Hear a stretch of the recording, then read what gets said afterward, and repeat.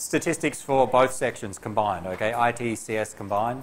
There are 72 students, I think, took the quiz. Maybe a few missed it, didn't take it. Of all the people who took it, I think one person didn't get more than 50%. Okay, so that one person, you can see on Moodle, on the website, you can see, it's not obvious, but you can see your grades for this course. There's a link to your grades, and there it will show you your score for this quiz. If it's green, I think it's above 50%. If it's red, it's below 50%. If it's a dash, you didn't do it. Okay, so most people did it and got past. So everyone took, most people took multiple attempts, so on average 2 attempts.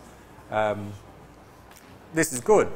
Average grade on first attempt, 60% for most people. I don't think it's quite a reflection of your knowledge though, because we'll see later why some people got 60%. Maybe some may have copied, I don't know.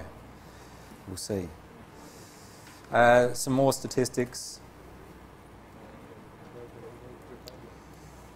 This doesn't mean a lot because this is the highest grade for each. Again, the highest grade, most people got between 6 and 7 out of 7.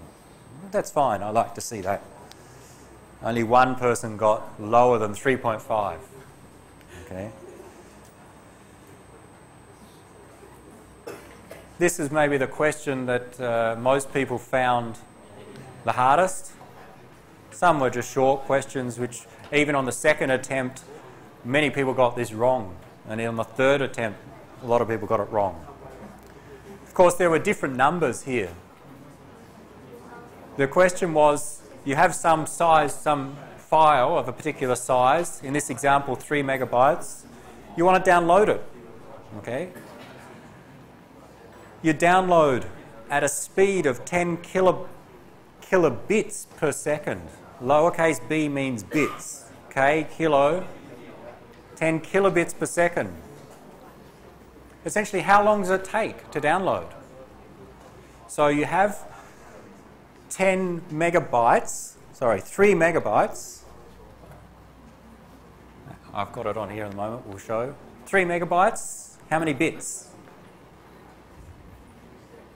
3 megabytes, how many bits?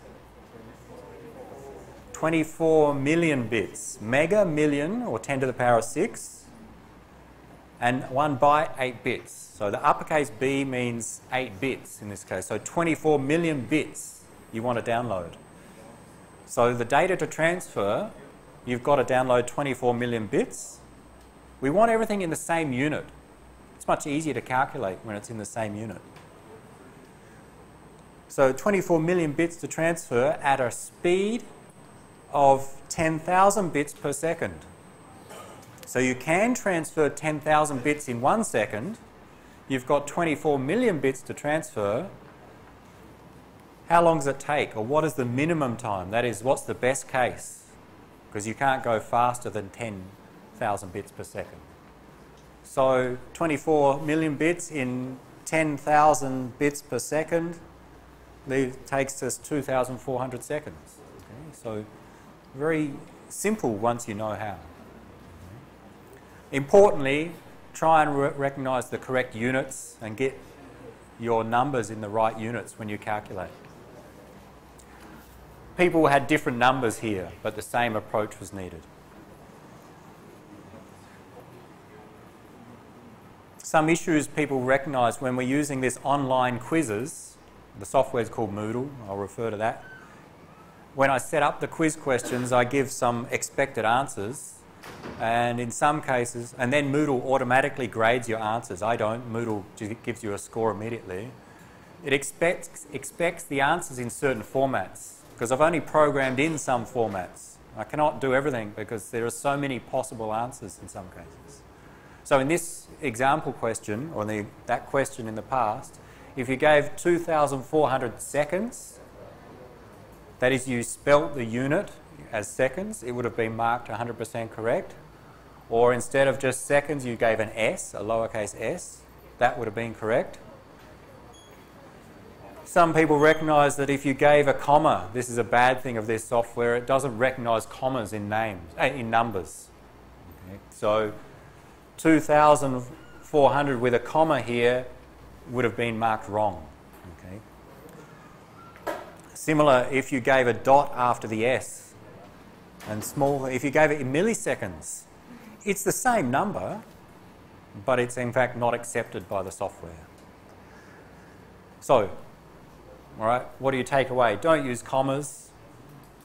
Try and use common symbols and prefixes. Even though 2.4 million milliseconds is correct, it's not an appropriate answer if the answer is in seconds in this case, or better off in seconds. But if you gave these answers, you should, and the system told you you were wrong, contact me and I will go and manually grade it, and I would mark all of these as correct. Okay? But I have to manually do that, and I'll only do that if you contact me. Okay?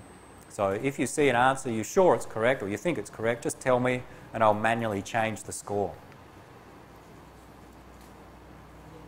Don't worry too much there. Sorry, taking time.